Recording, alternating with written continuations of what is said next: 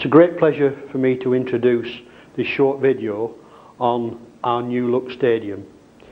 I'm sure that everyone who comes here will appreciate our two new stands and the facilities it now gives our fans. It would be remiss of me at this time not to say thank you to everyone who's been involved with the project, Clive Holt, Mike King, Eric O'Neill and all the companies who have put a lot of work into this magnificent stadium. The fans, I am sure, will appreciate the new facilities that they have now, and I hope that we can match this on the field and that this year, at the end of the season, we are celebrating promotion to the First Division. Keep shouting for us, enjoy the facilities, and thank you.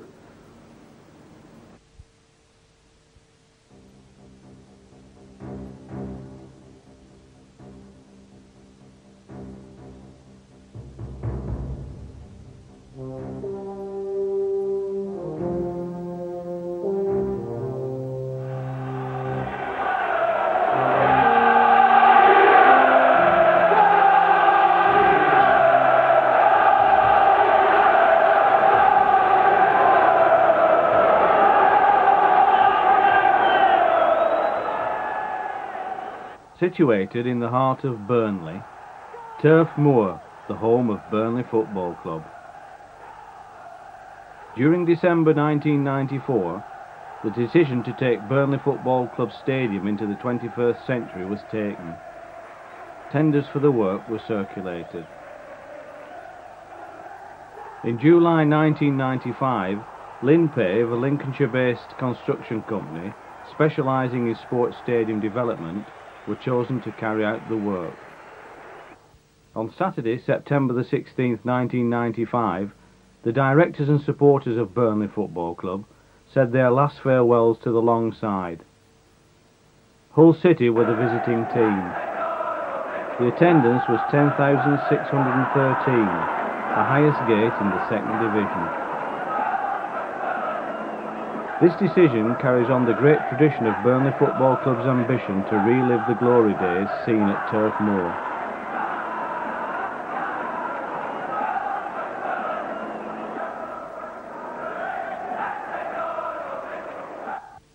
The last major development at Turfmoor was the construction of the famous Bob Lord stand. This was officially opened on Saturday, September the 14th, 1974, by the then Leader of Her Majesty's Opposition, the Right Honourable Edward Heath MP. On this occasion, Leeds United were the visitors. The Burnley manager was Jimmy Adamson, who later went on to manage Leeds United. Burnley went on to win 2-1 in front of a crowd of 25,000 people. Look at the league table at this time. No Manchester United. They were relegated to the second division in the previous season. How times change.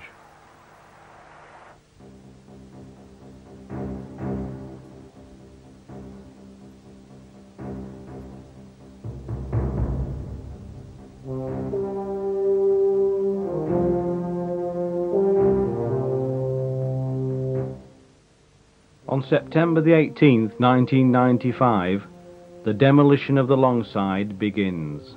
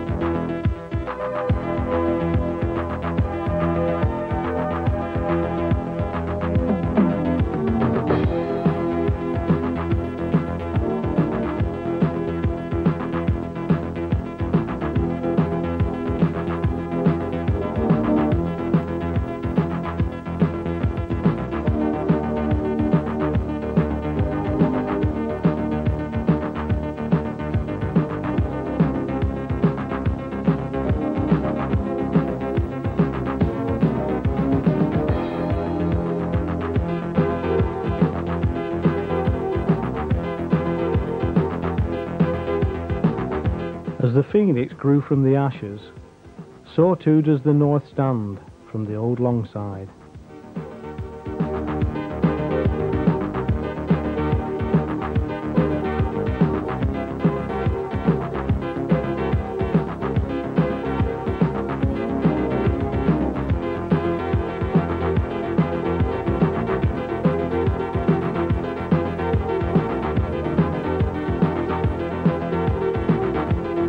The heaviest piece of steel weighed 5.5 tons. To lift this, a 50-ton crane was used.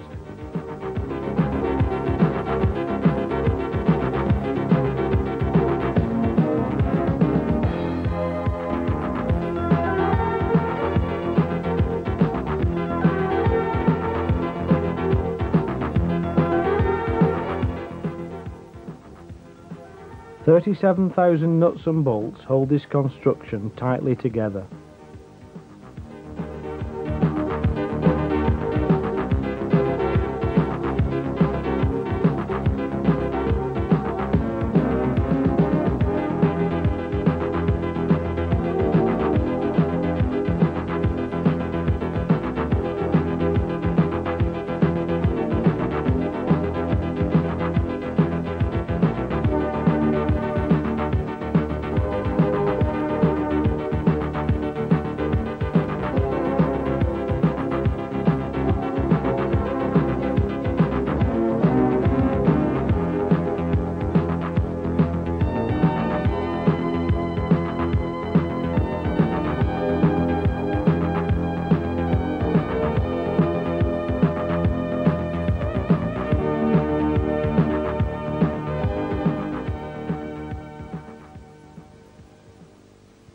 On the 16th of January 1996, the sad news of the death of Harry Potts, the former and some would say the most successful manager at Burnley Football Club, reached Turfmoor.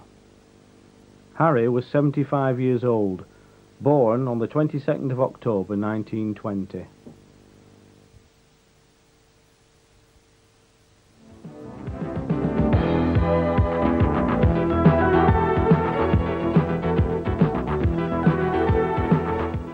Even the heavy snowfall could not deter the ongoing work. Arthur Bellamy and his dedicated ground staff confirmed that the show must go on, or should we say, the snow must come off.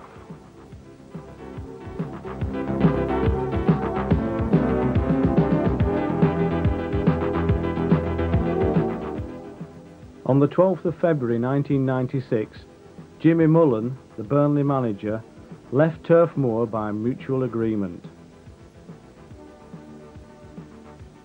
Jimmy Mullen was succeeded by the club's first ever player-manager, Adrian Heath, on the 7th of March 1996.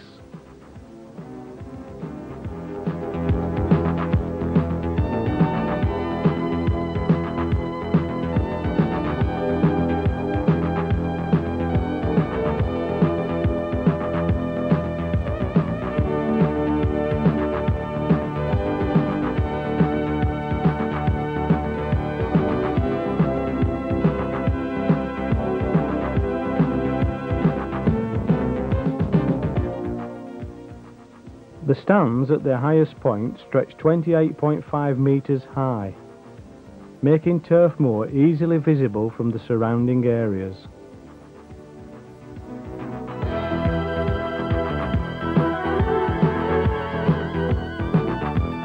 When completed, the capacity in the north stand will be just under 9,000 people, the east stand just over 6,000. Making the total ground capacity at Turfmoor 22,500 people, at a cost of approximately £5.3 million.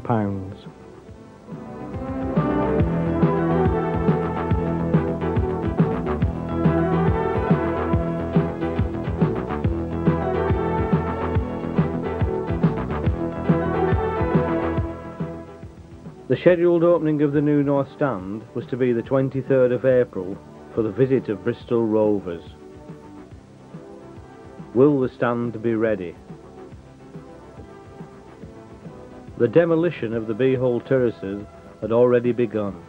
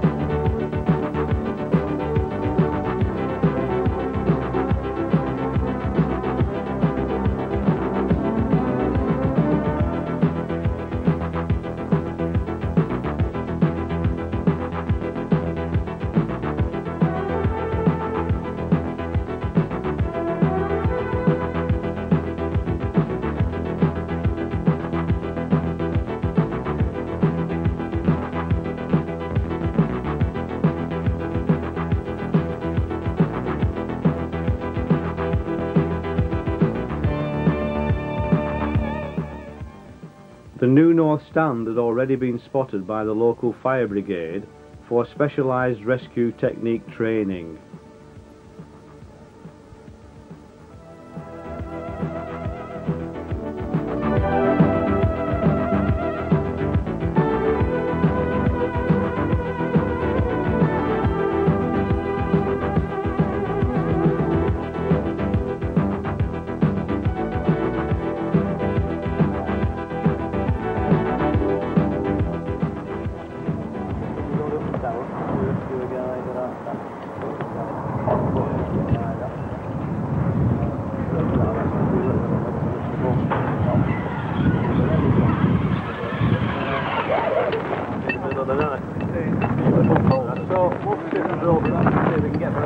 Did it again? Do you want him to do it again?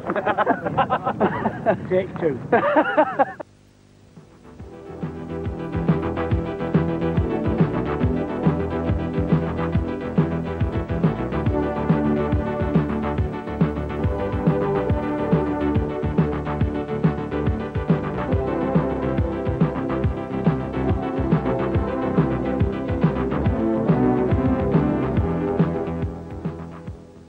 Next to go are the floodlights, soon to be replaced by the very latest in lighting technology.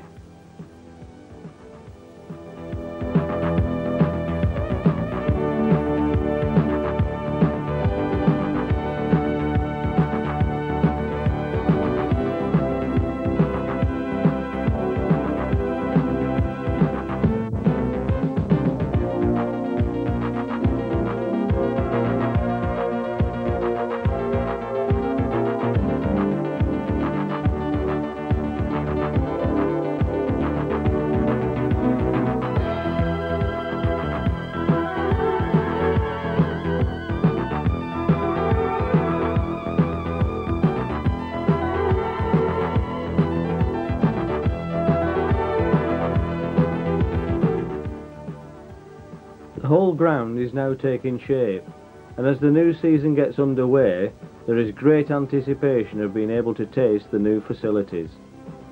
Hopefully the legendary Longside chants will soon return to Turfmoor. The stadium is now complete for the visit of Blackpool on Tuesday, September the 10th, 1996, a kick-off time of 7:45 p.m.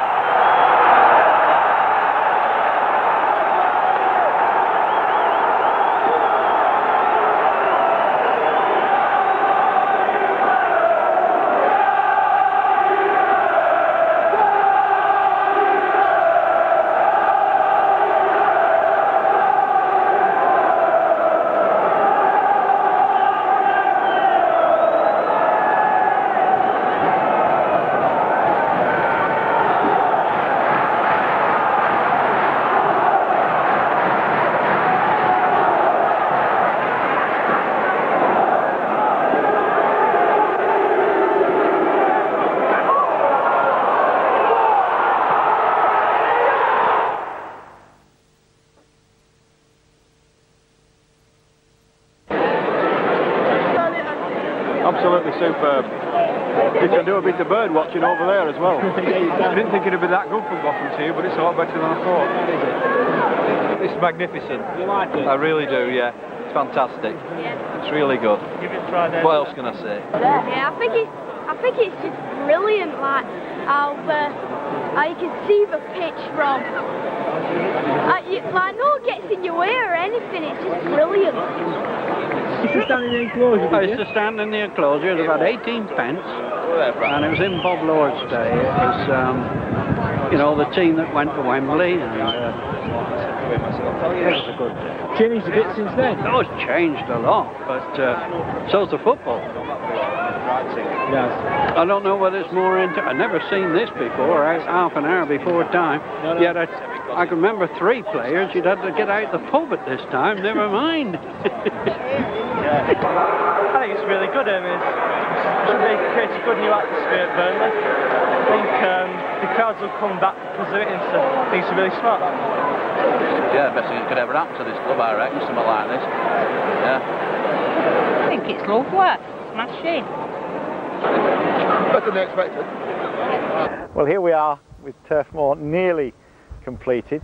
I say nearly, there's a little bit of snagging to do, but the magnificent redeveloped Turfmoor is now open. It's taken the directors and myself some 5 years to complete, and half a dozen different schemes and different ideas, various modifications. It goes back to 91, Lord Justice Taylor's report and the disaster at Hillsborough, but obviously some good has come out of Hillsborough, and we here at Turfmoor see the result, something that I'm personally very proud of, and I hope all the Burnley fans are very proud of.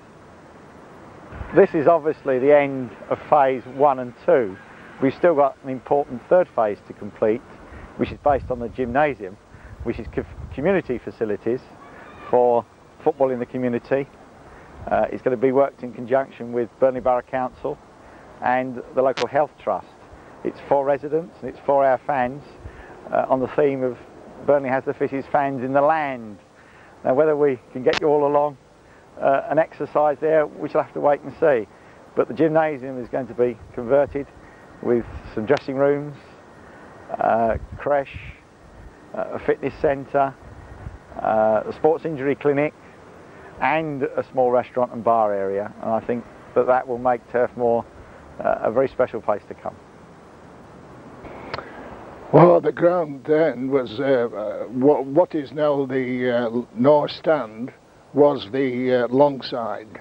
There was only about 4 concrete steps right across, which actually had been built by the young apprentices of that time. Such like as our old mother, Harry Potts and them, actually built those first lot of terraces. Then, of course, contractors came in later on and built concrete terracing right across. The stand was a covered terrace, a stand was erected in roughly about 1950. The cricket field stand in 1947 comprised of railway sleepers, and of course later on, approximately, I think it was 1969, we built the cricket field stand as it now is the Ensley stand. The Brunshaw Road, which is the Bob Lloyd stand now, was actually a cover called the Brunshaw Road stand. It comprised of about 3,500 seats with an enclosure at the front holding about 6,000 people standing, which meant on that side you could have roughly 9,500 people, whereas today, with being all seated, the Bob Lloyd stand holds under just about 3,000. The Viol end was only partly terraced. Later on, the terracing was extended by means of girders and concrete plants. We could, the maximum attendance in those days was roughly 52,000, and that was for night matches, 54,000 for day matches. The record attendance at all time at Turfmoor was 54,700, round about 1928, and we did in fact have attendances. The record league attendance against Blackpool was about 53,000 and odd. And you could actually empty this ground in 10 minutes or so, because people had access to all the exit gates all around the ground. There was no segregation. Present day, of course, we've got now what must be rated one of the best stadiums in the country, an all-seater stadium with excellent facilities. There's no question about it. It is looking really great now. How you felt when you were offered the player manager job at Burnley Football Club? Obviously I was delighted to be offered the job. I think from the moment I came to the club, I think it's about 4.5 years ago now as a player, it's gone really well for me. I've enjoyed every minute of it as a player and had a good rapport with the supporters, and I think they were instrumental in getting me back here. I think a few people said to me at the time they thought I was just an ageing pro coming here to earn his last few days of wages and see his time out, but I've never been like that. I've always given everything I've got, and I think they appreciated that. And as I say, I think they were instrumental in me coming back here to be the manager. It would have been ideal for me perhaps to have been another couple of years with Howard Kendall over at Sheffield United, but that wasn't to be. You don't get the opportunity to manage a football club like this very often, and I couldn't turn it down really. Now that we've got the stadium complete, how do you think it's had an effect on you and the team? Well, certainly from my point of view, I feel proud to be the manager and love every time I come out and see the two beautiful new stands, and we've got the equal of anything in our division and the better than most in the first. And although the Bob Lloyd's quite an old stand in terms of age, it's the amenities in there and everything that you'd like to think with the off-the-field activities is first class. So we've got an excellent ground now. I think from my own personal point of view now, it's nice sending the team out with 4 sides on the ground. Last year when we weren't a particularly good side, we were very short and low on confidence, and only playing to 2 or 3 sides made it a little bit even extra difficult. But it's nice now to run out here every week, and I'm just sorry I'm not a player running out in front of it every week, because it looks superb now when you come running out the tunnel and you see the 2 big new stands, and we've just got to make sure now that we keep progressing. What for the future of Burnley Football Club? What do you think? Where do you think you're going? Well, I'd like to think that I think I said at my press conference, in 5 years' time we'll be in the Premier Division, and I saw a few raised eyebrows at that, but I think what I meant more than anything was the fact that the manager's role these days is so precarious. I think 18 months is the average life expectancy now, shall we say. So if I'm still here in 5 years' time, we'll have made good progress, and that'll either be by being in the Premier League or certainly being towards the top end of the First Division. From my own personal point of view, I'd like to think we could do that, but I want to make sure that we're strong all the way through the club, not just at first team level. I think we're a little bit weak in certain areas of the club, and we've in the process at the moment of redeveloping, if you like, the youth system and the School of Excellence, and I'd like to think that in a few years' time we'll be strong in all divisions, from the 9s and 10 years upwards to the first team. And if we are, if and when I'm either still the manager or I move on, I can take a great deal of satisfaction to think that the club's in a far better, healthier state than was when I came. Excellent. Thanks very much, Adrian. Cheers, thanks very much.